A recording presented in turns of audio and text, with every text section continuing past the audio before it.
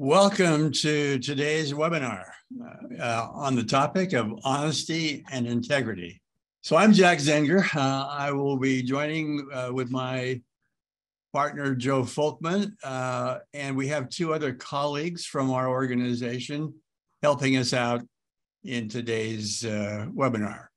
Brianna Corin, our digital marketing manager, will share an offer with you at the end of our session today.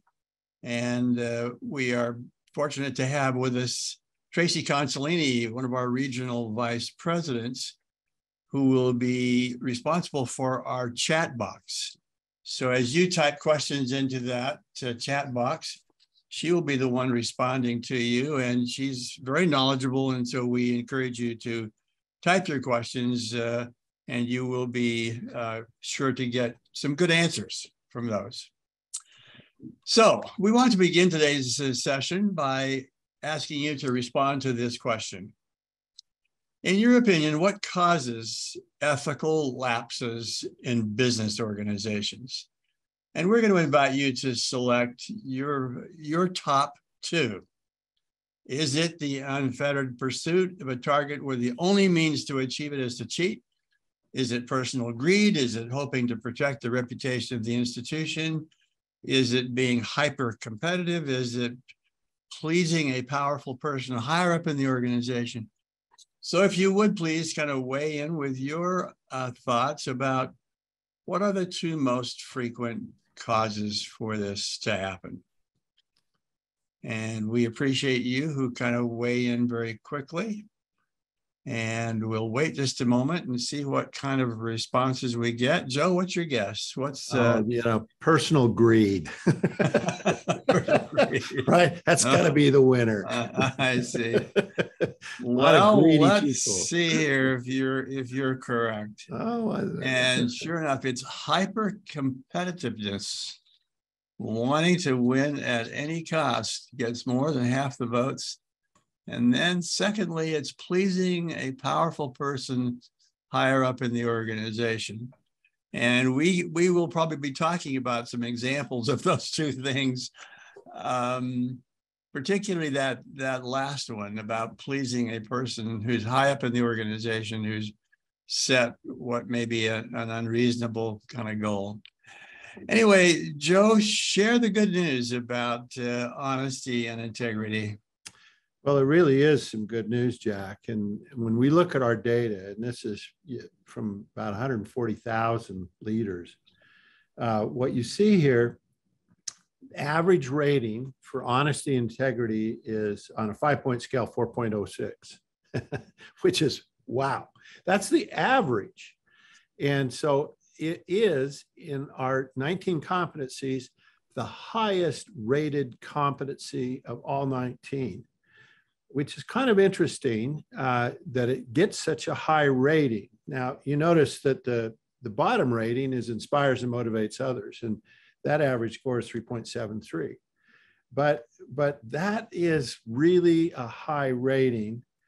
And if you look at the importance ranking on it, it ranks number 6 in terms of importance. So clearly among the top things. And for direct reports, it's number 3.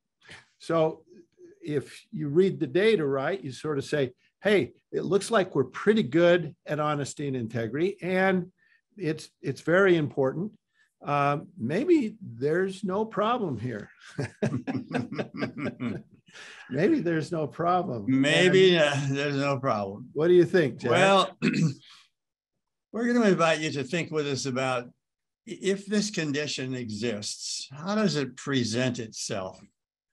And we think that one very common way is for employees or their executives in the organization to either shade the truth, act a bit dishonestly, and they are encouraging this unacceptable business practices. So that's one of the ways it gets presented in organizations. It's okay to keep the books open for a few extra days to meet our sales number for the month. A second way it presents itself, we think, is employees or executives acting not with consistency. they're saying one thing and doing another, or they're saying one thing this week and a different thing the next week. So it's this inconsistency that seems to come up very frequently. And You know, so, Jack, whenever I've gotten a manager where they've gotten some lower scores on honesty and integrity, it just really, it's so terrible for them. And they go, I've never told a lie. and again, and the question is, all right, but have you been consistent? Right? So we're going to ask you one other question. In your opinion, which of these happens most often in organizations? Is it that employees or executives act dishonestly or encourage unacceptable business practices? Or do you see employees or executives acting with inconsistency, kind of saying one thing and doing another? What's been your experience? Which of these happens most frequently? I might have biased this a little bit. Yeah. Well, we'll see what they say. Let's see what people say. Oh. Well, wow.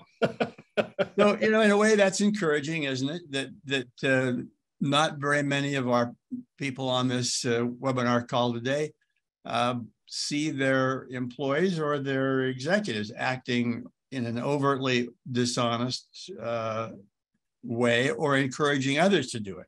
Mm-hmm. The biggest, most frequently occurring event is people acting inconsistently.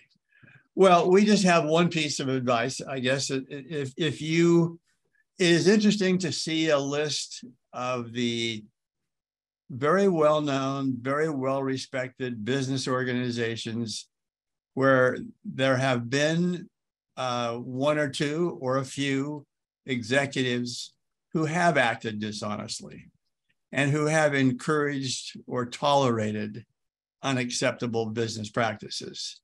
And for that group of people, we would have just some very kind of straightforward advice. And that advice would be, do your best to stop it. Because you know that sooner or later, it will come to light. And any of the hopefully positive gains that people were thinking might have been achieved will inevitably be lost. But let's move on. The most common problem is this one that we've labeled as kind of leaders acting inconsistently. Maybe it's saying one thing and doing another, or it's not doing the same thing kind of regularly and from one period of time to the next. It's promising more than they can deliver. It's saying to other people what you think that they want to hear. It's seeking to be nice rather than giving candid, honest messages to your colleagues. And so it's that inconsistency that we're going to be focusing on in the main. And so, Joe, tell us how big the problem is.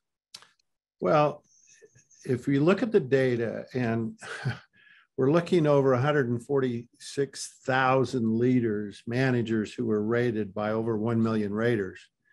And if you look at the percentage of people who got a need significant improvement or need some improvement on, the question of saying one thing and doing another, the rate is about 4.8%.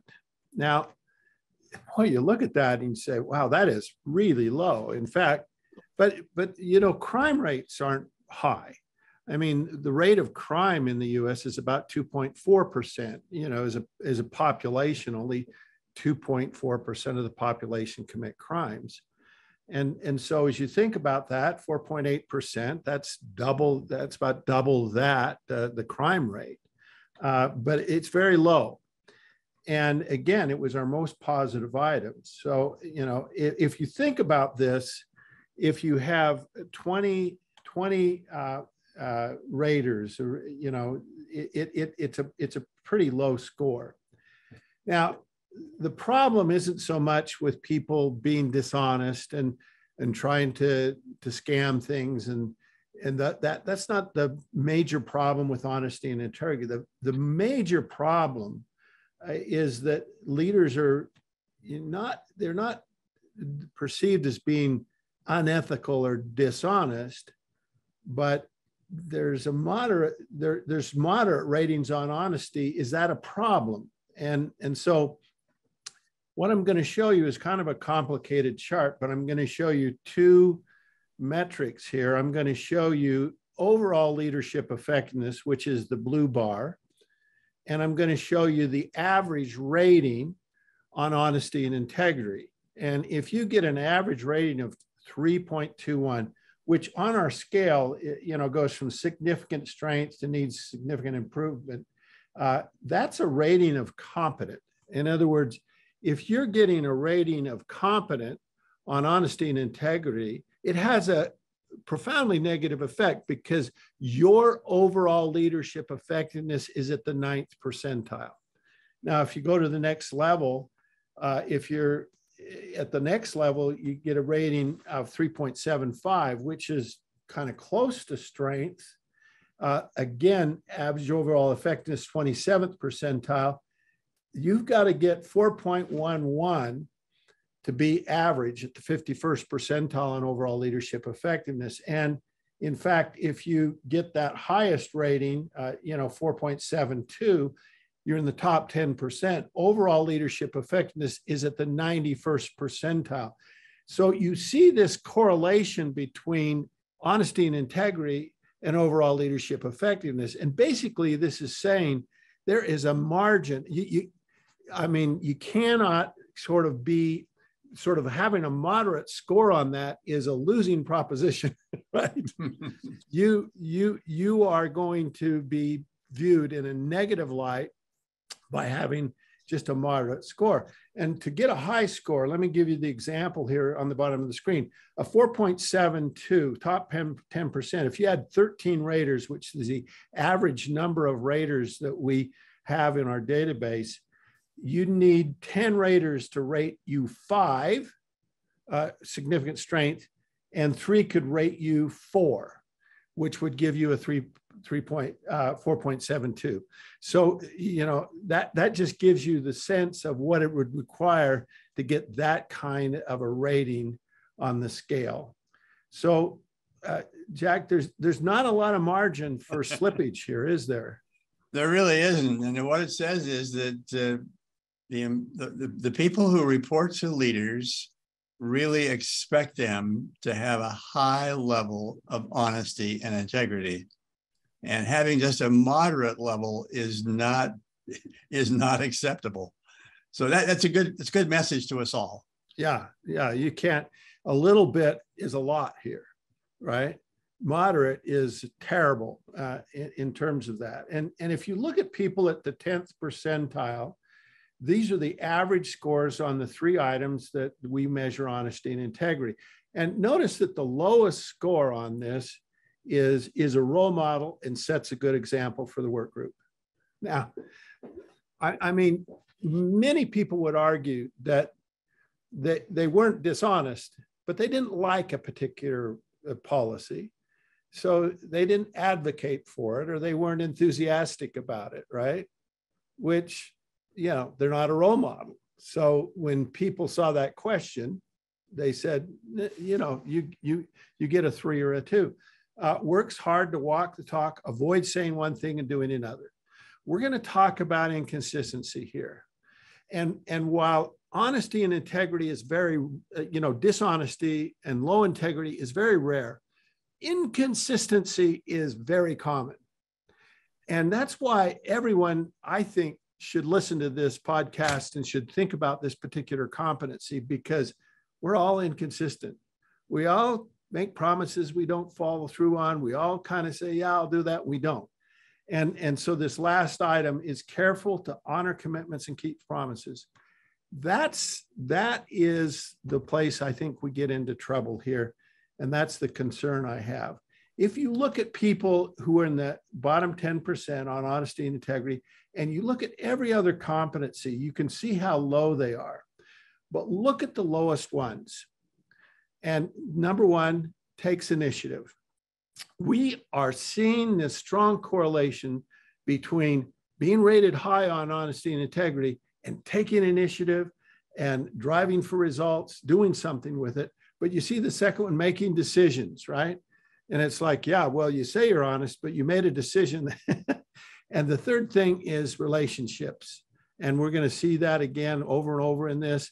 It's easier to if we like someone, we want to believe that they're honest and they're consistent. So relationships have a lot to do with this and really have a strong influence on it. If you look at the effectiveness of males versus females, I'm sorry, guys, but females are rated significantly higher on this quality. And you have to look at yourself and ask why. If you look at this over age, what you see is the effect from years of experience. Years of saying, I'll do that when you don't do it. Years of being inconsistent. And over time, people remember that. But if you look at this and we divide it up and we look at age and then we look at males versus females, you see that males are more inconsistent. And that's an interesting, and I just want to raise that issue for myself and say, you know, I probably need to be more consistent. I probably ought to work harder to honor my commitments and not make commitments, foolhardily. Jack, any other advice on that? No, I just was very, very pleased to see that on that previous slide, Joe, the one just before, that actually, as people got older, 61 and above, that they began to go up. So maybe even for those of us who are in their, 90s, that number is going to be clearly higher. I'm sure it's back up to 52. Yeah, really? Yeah. That's true, Jack. Well, hopefully you were able to take the self-assessment, and we didn't give you an honesty test, but we did give you a consistency test. We found when we looked at the measure that there was a high correlation between consistency and confidence. And so what the scale tends to measure is your confidence, and this is initiative, and this is, and we're going to talk about assertiveness as a real key ingredient to honesty here, but it tends to measure both of those things, the consistency and the confidence. And were you more consistent and confident or less consistent and confident? I think it's interesting here. If you look at our data, you got your score on this. It's minus. You can see there's a scores range in terms of the scores that you got. And so a low score would be a -11 to -3. A mid-range is -2 to +2. And then a more consistent score would be 3 to 11. And you can see your score. The average for the norms where we have about, data from, a couple of thousand people is 0.88. So it's just right around 0, close to 0, closer to 1. The score for this group, the average for this group was higher. It was 1.33. So that's the average score for this group of when you guys turned in your data. What I'd like to show you is this, and this is how we created this assessment. We have 360 data on about 200 leaders. And we looked at the honesty and integrity scores, and then we looked at the items that were highly correlated with the honesty and integrity scores. And that's how we created this self-assessment, +11 to -11. And if you look at these -11 to -3, and we looked at the 360 ratings from others, okay, not yourself, but others, they're at the 45th percentile. If you look at the mixed -2 to +2, they're at 62nd percentile. And if you look at the high consistency, high confidence, 3 to 11, you can see that they're at the 71st percentile on honesty and integrity. That's our validation. So we think there's a really reasonably good correlation here. It's not perfect. I always say that. If you got low score, and you say, oh, that can't be. Well, okay, get a 360. That's how you can really get an accurate score on it. But we do believe it is directionally accurate. That's a psychometrician's way to say, I think it's pretty good. So what was your score? Where did you come in? Were you, was it a low score, -10 to -3? Was it a moderate score? Or was it a high score, more consistent, more confident? Where did you score on your self-assessment, and how did you do? I looked at the individual scores, and there were some low ones, there were some high ones.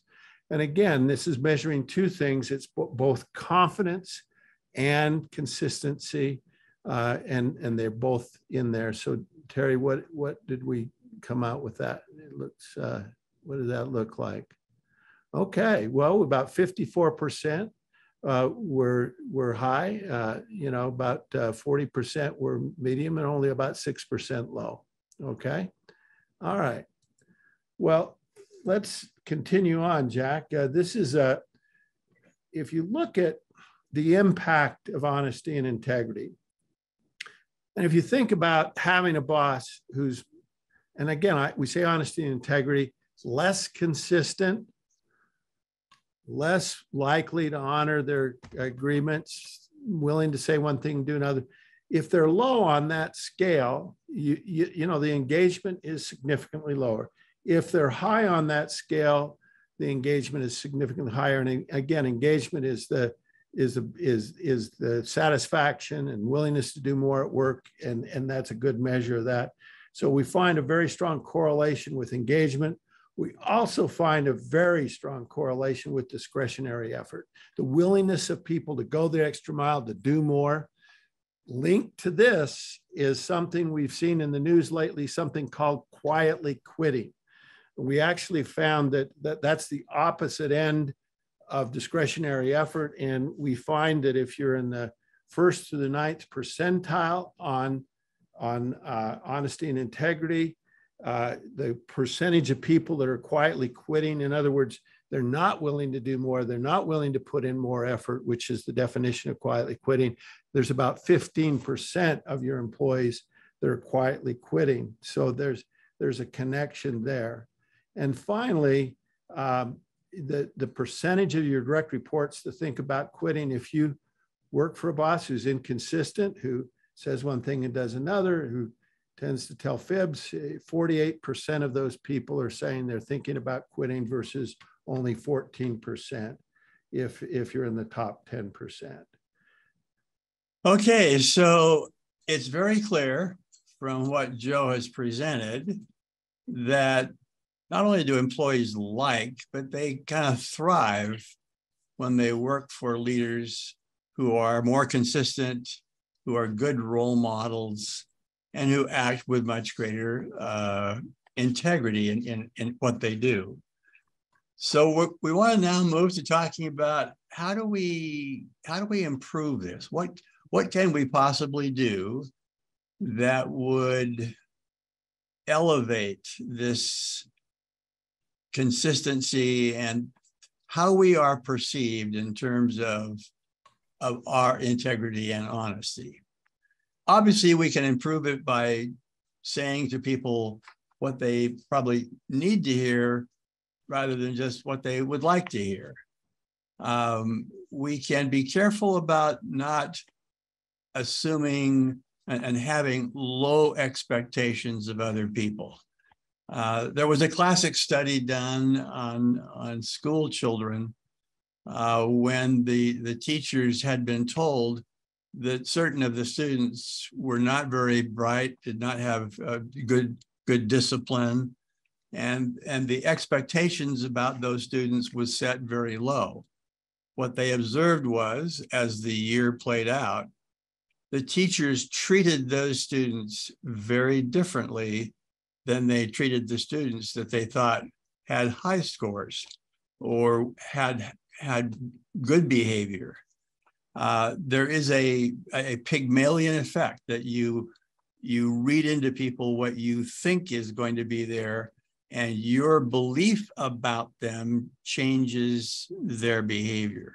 Yeah, Jack, they call them late bloomers. Yeah, Which I kind of right. like. Yeah. And if people have concern only for the outcomes and don't care about the methods that are used.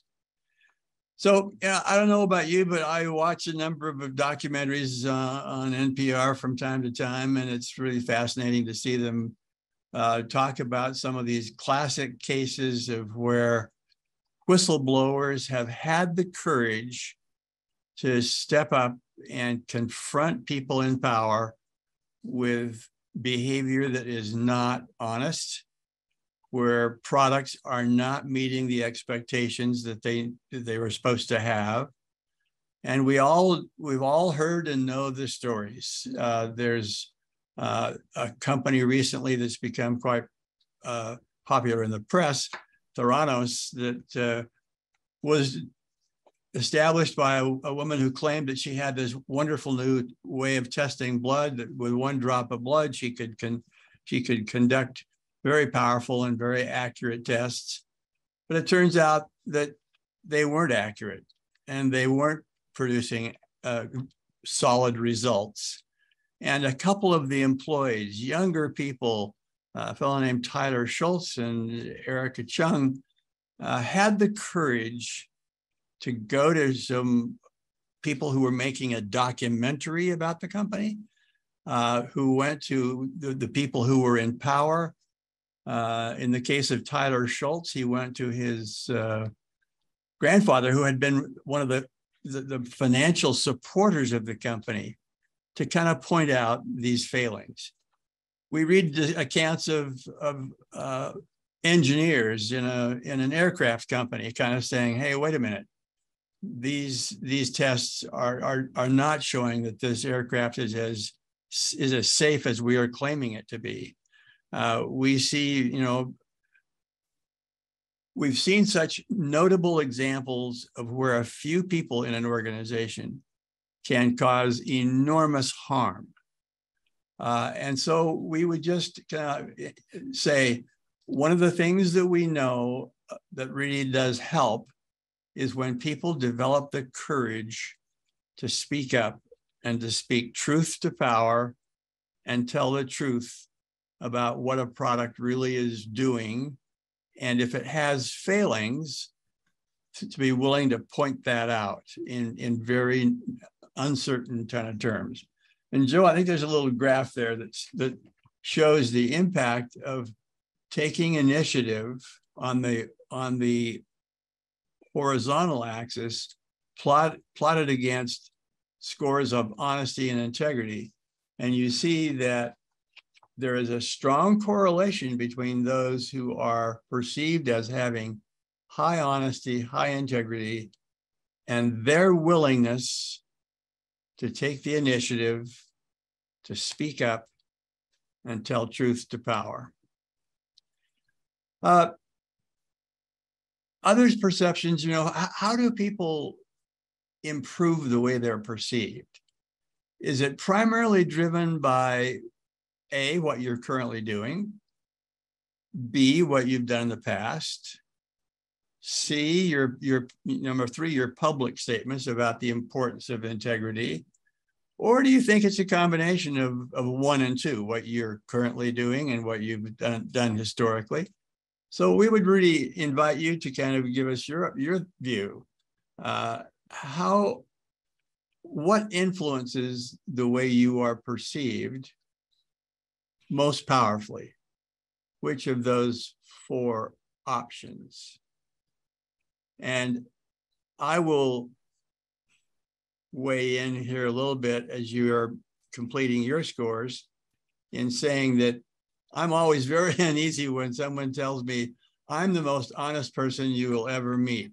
My advice to you is to hold on to your wallet or your purse, because the person who is always proclaiming their honesty and integrity isn't, in my experience, the person who is most honest and has highest integrity. So let's see, the results were, yep, it's a combination of 1 and 2. What you're currently doing, what you've done in the past, that's what creates the way we are perceived on this dimension. Jack, you might have biased this, but nobody voted for the. I noticed that nobody voted for that. So well, yeah, but how you you said go that about later it? on. They had a So, chance. yeah. So the next slide talks about, how might we think we might want to go about this. And one possibility, of course, is that you would sort of proclaim your honesty. Number two would be to you always give very brutally honest messages to your colleagues. You don't give a lot of praise and commendation. You minimize that. And indeed, you're the one that kind of calls out others for their kind of shading of the truth. And those are all possibilities, but we are going to say to you that those aren't the most powerful ways that you can go about changing the way you're perceived on this dimension of honesty and integrity. Indeed, what we have done is to look at our database that has 1 million 360-degree feedback instruments from different respondents pertaining to about 110,000 leaders.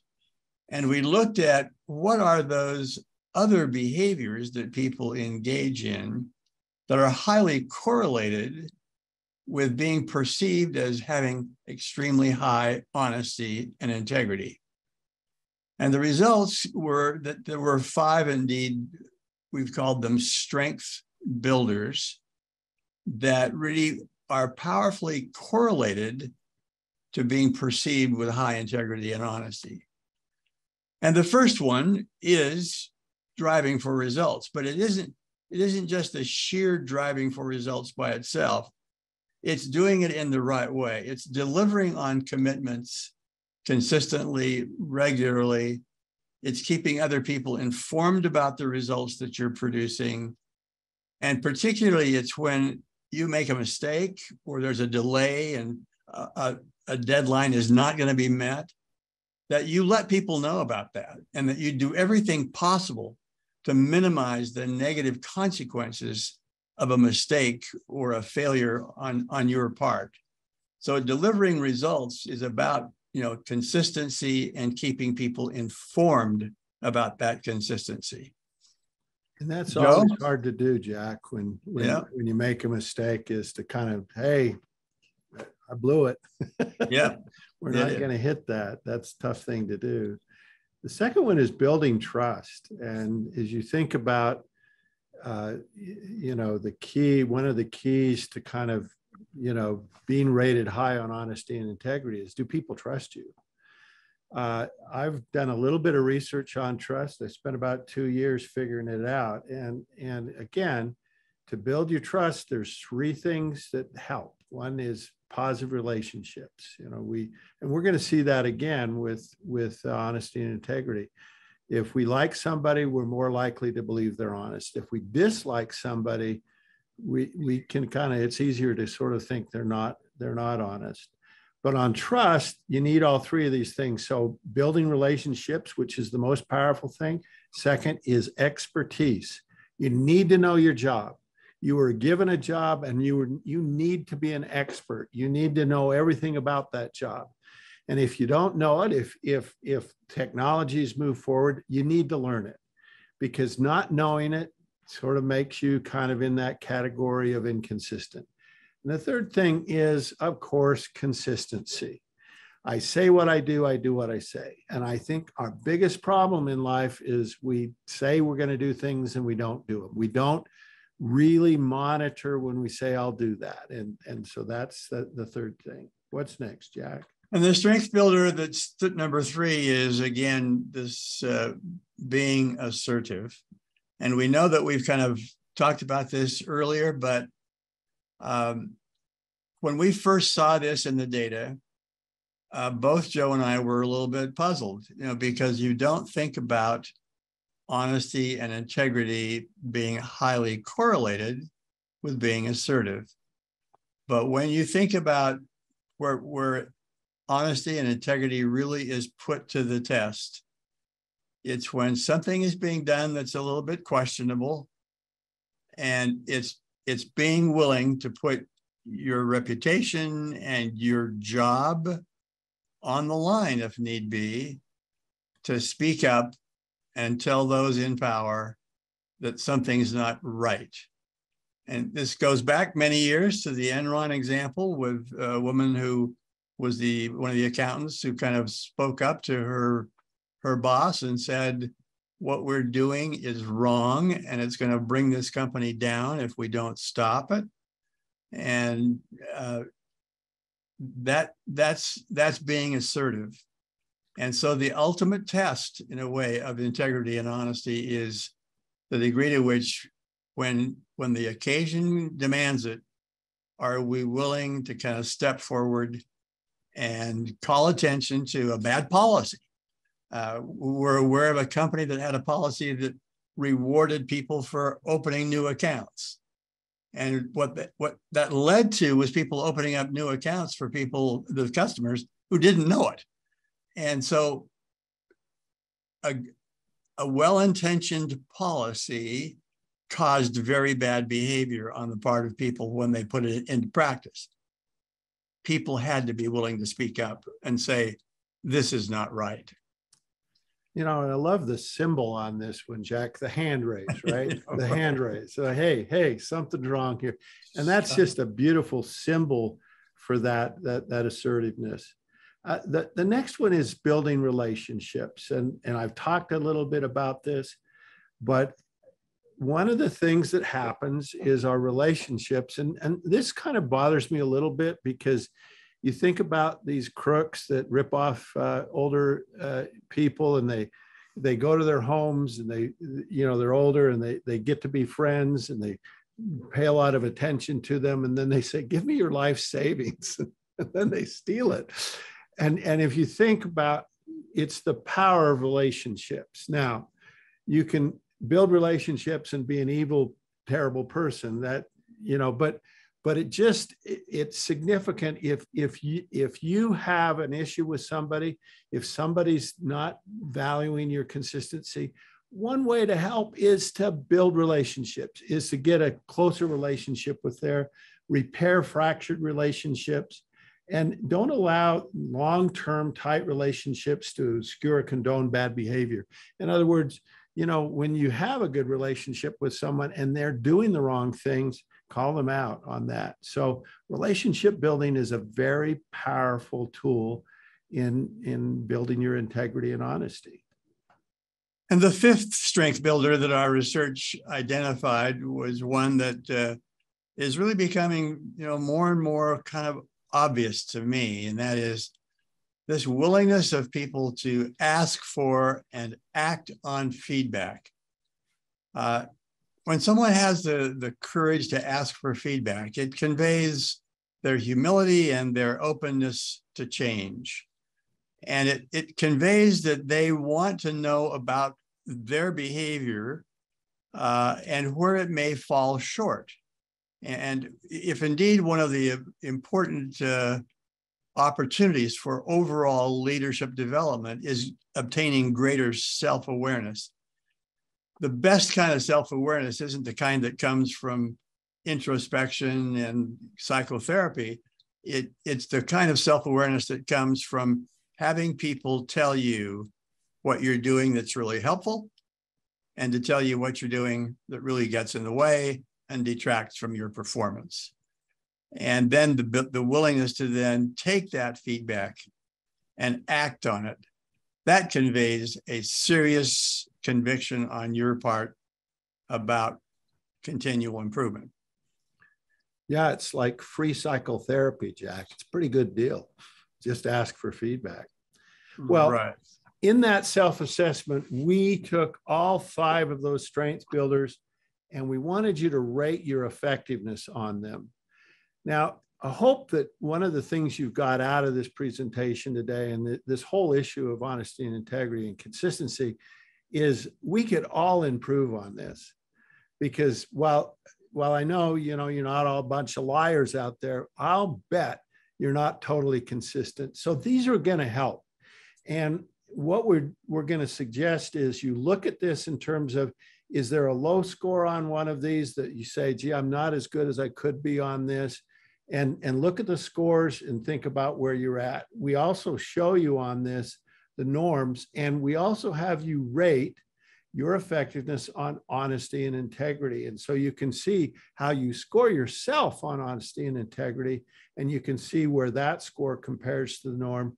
So you can get an idea about which one of those you could work on. And I'd like to encourage everyone here to sort of find one thing they could do to work on to be a little more consistent. And we know this works. And so let me show you why. So as we looked at the data, here's what we found. We looked at your effectiveness on honesty and integrity.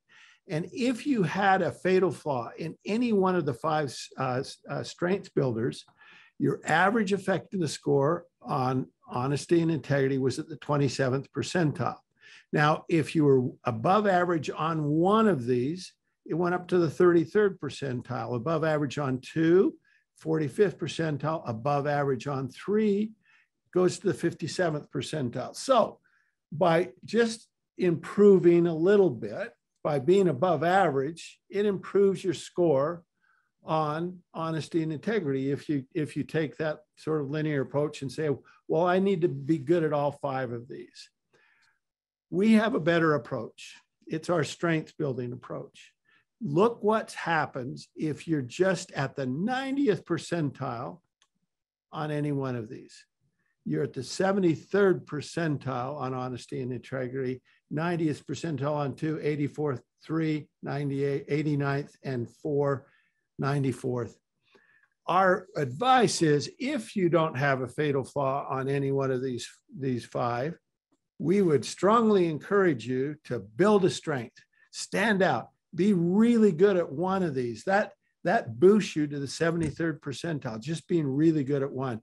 And so our hope for you is that you'll be excited about sort of improving one of these and being more consistent. So if you can select one, you can begin by saying, do I have a fatal flaw in any one of those strength building behaviors? Would improving that behavior have a significant positive impact on my performance in my current job? Am I reasonably passionate about improving that behavior? Those are some questions you might ask yourself that would help you make the choice of which of the 5 would be the best place for you to start. If there's a fatal flaw, work on that. If not, then which one would have the most positive impact on your current job? So we would appreciate just knowing kind of which one you chose. So of this group that's on our webinar today, which one seemed to be most relevant for you? Jack, which one of these 5 is the easiest? I think number 5. I agree. Just asking for feedback. I think asking for feedback and acting on it is really the easiest one. That's the low-hanging fruit. That is the low-hanging fruit. Which one's the most powerful? Being assertive. I agree. I still remember when we found that in our original research. And we go, oh, what is that? And then we saw the connection. All right. So what's the answer, Tracy? Ask for, and okay. People went. We're delighted that you chose that one. It's one that you can get good at, and it is sure to have real benefits to you. So if you will if you will kind of fill out the feedback form at the end, our exit survey, you will then receive a little honesty and integrity strength builder development guide that gives you some practical suggestions about how you can improve your honesty and your integrity in a variety of ways. So again, you will receive that when you complete the exit survey. And our final kind of word of wisdom from one of our founding fathers, Thomas Jefferson, said, honesty is the first chapter in the Book of Wisdom. And with that, let me now turn the time over to Brianne Orcorin, who's going to give you a very attractive offer, we think. So, Bree? Yes, thank you, Jack and Joe, for describing these different strength builders about honesty and integrity. You know, as you were going throughout this, I was thinking about kind of my background in marketing and analytics, and I can tell you that there are leadership skills that are very buzzworthy, that get people's attention, that are enviable. And people talk about strategy and they talk about charisma, inspiring leadership. And you know what is not buzzworthy, that people don't talk about or celebrate, is honesty and integrity. And yet it is the core of extraordinary leadership. It's something we expect from people, but we may not applaud them enough for it. So like Joe discussed today and Jack, that this doesn't come down to outright lying or cheating, but it comes down to your consistency in your work and your actions. And if honesty and integrity are not at the forefront of the way we lead and the culture and the organizations that we want to create, then all those other enviable leadership skills won't really matter. They'll dry up. So we want you to value this skill more. And we want to help you by doing this through hosting this webinar of honesty and integrity in your organization or one of our other micro-learning skills series. You can go onto our website and see all of our different sessions that we have to offer. So the exclusive discount is $5,000 for this for up to 25 participants. The standard fee is around $7,500. And again, you can choose any 2 sessions from our catalog at $4,500 for each for up to 25 participants. Now, this must be scheduled by October 30th, 2022 to get this offer. If you are interested, you can find the information in the exit survey that we will give out once this webinar concludes. So with that, as always, we love your feedback. We want to hear it from you. So please let us know what you thought, any suggestions that you have for us in this exit survey. If you go to the comments below, you will see that link right there that you can click, or once you're done, you'll also have something auto-populate. Thank you for coming. We hope that you join us next month for our webinar. As always, thank you.